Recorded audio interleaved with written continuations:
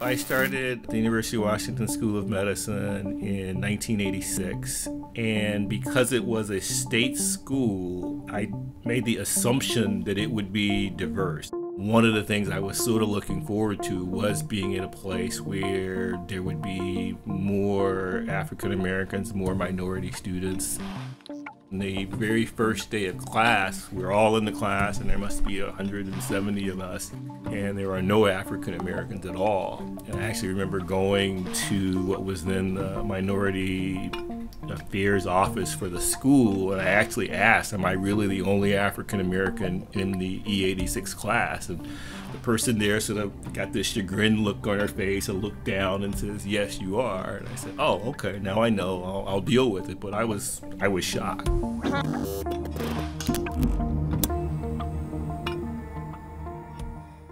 It's been over 30 years since Mark Snowden graduated from medical school, and a lot has changed since then.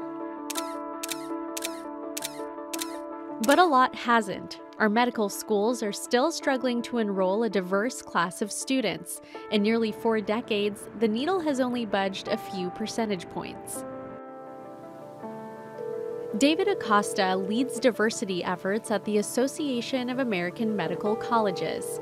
They analyzed the demographics of med school applicants from 1980 to 2016.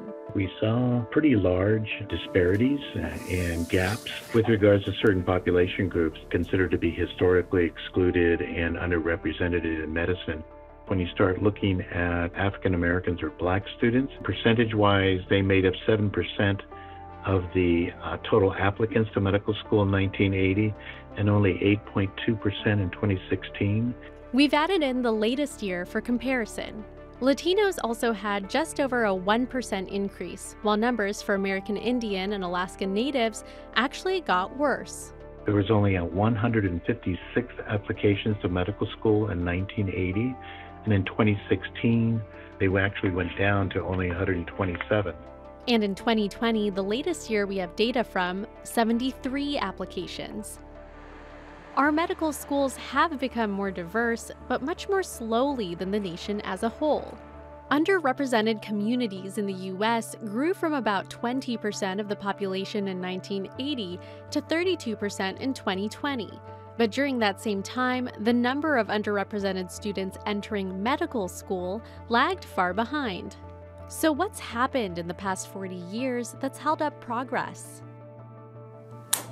We'd like you to join in our discussion on education. First, a caller from Raytown, Missouri. Hello. I was wanting to talk about affirmative action. In the late 1990s and 2000s, many states passed anti-affirmative action laws modeled after California's Prop 209. It prohibited state government institutions from considering race, sex, ethnicity, or national origin when it came to employment and public education.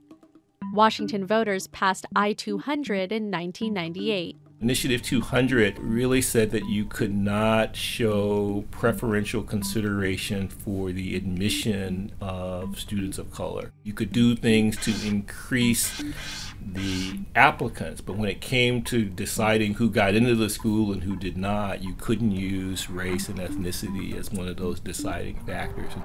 It made it really hard. I mean, there are other places in the country where minority students can go and get scholarships specifically designed for minority students. You couldn't really do that here.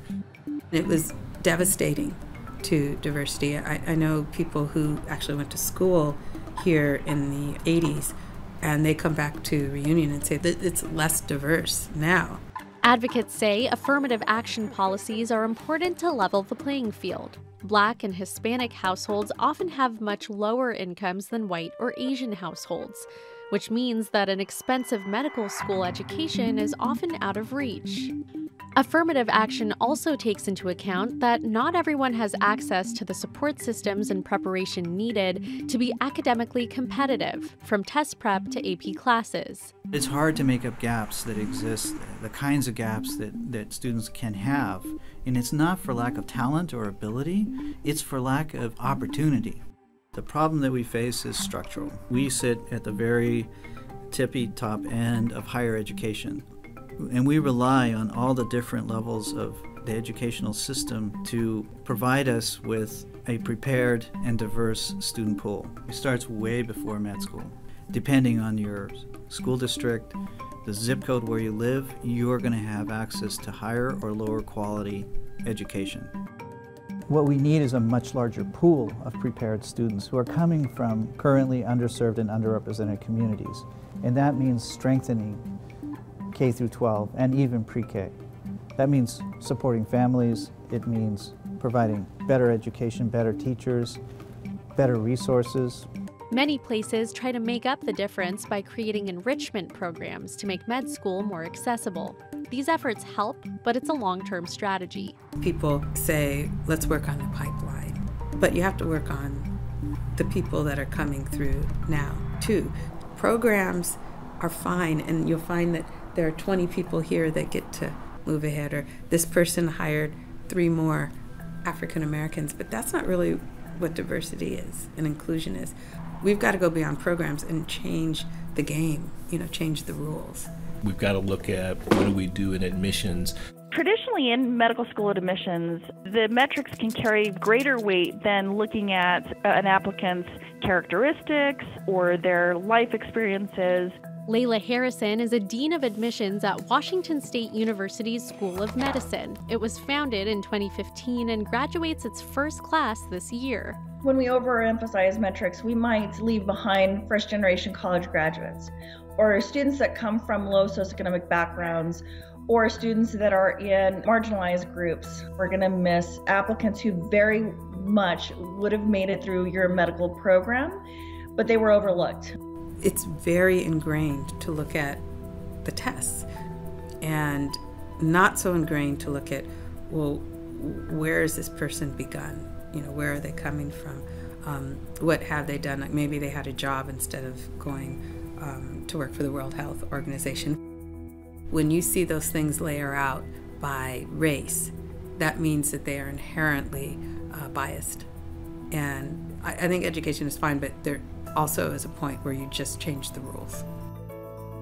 In 2016, Leslie Walker Harding was working at Penn State Children's Hospital, overseeing their residency programs for recent graduates entering the field. We changed how we ranked our residents. Life experience came up higher.